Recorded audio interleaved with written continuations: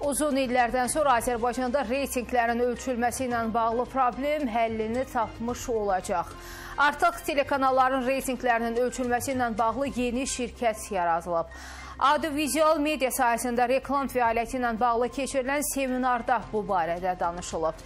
Tədbirdə reklam yayımları ilə bağlı qanun pozuntularından, eyni zamanda reklam haqqında qanunun dəyişdirməsi ilə bağlı hazırlanan təkliflərdən bəhs edilib. 2022-ci ilin yanvar-oktyabr aylarında reklam yayımları ilə bağlı 22 qanun pozuntusu aşkarlanıb. Bu barədə audio-vizual media sahəsində reklam fəaliyyəti ilə bağlı keçirilən seminarda məlumat verilib. Qanun pozuntuları ötən illərlə müqayisədə azalıb. Belə ki, audio-vizual şuranın televiziya və radio kanallarında reklam yayımları ilə bağlı ötən il 44, 2020-ci ildə isə 58 pozuntu qeydə alınıb. Şuranın sədri İsmət Səttarov reklam fəaliyyətinin tənzimləməsi məsələsində də anti-inhisar və istehlak bazarına nəzarət dövlət xidməti ilə audio-vizual şuranın birgə fəaliyyətini yüksək qiymətləndirib. Seminar çərçivəsində hər iki qurum arasında birgə fəaliyyət planı da imzalanıb. Bu birgə planının imzalanması da çox böyük bir məqsədə xidmət edəcək. Məqsədimiz nədir? Reklam bazarının, audio-vizual media bazarının və biznes münasibətlərin şəffaflaşdırılması. Hal-hazırda müəyyən təəssüflər olsun ki, negativ hallar biz yenə də görürük. Ancaq gələn ilimizin planı ondan ibarətdir ki, 24-cü ildə artıq bu negativ hallar sıfır dərəcəsində ensin. Rəqabət məcəlləsi qəbul olunduqdan sonra tədbirlər planının da bir istiqamətlərindən biri odur ki, rəqabət məcəlləsinin tələbləri və rəqabət məcəlləsinin izahı üzrə dair seminarların təşkili.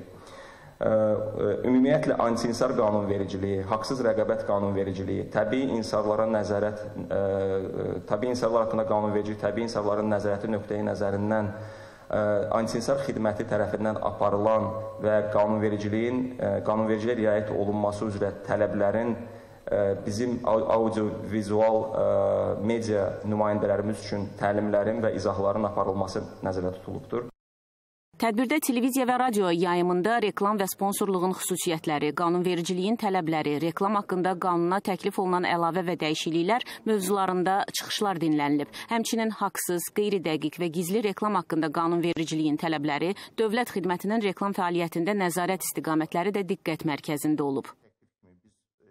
Ölkədə audio-vizual mediada reklam fəaliyyətinə nəzarət edən iki qurumun birgə fəaliyyətinə dair hüquqi zəminin yaradılması, qurumlar arası əməkdaşlığın, o cümlədən müvafiq sahədə reklam fəaliyyətinə inkişafına öz müsbət töhfəsini vermiş olacaq.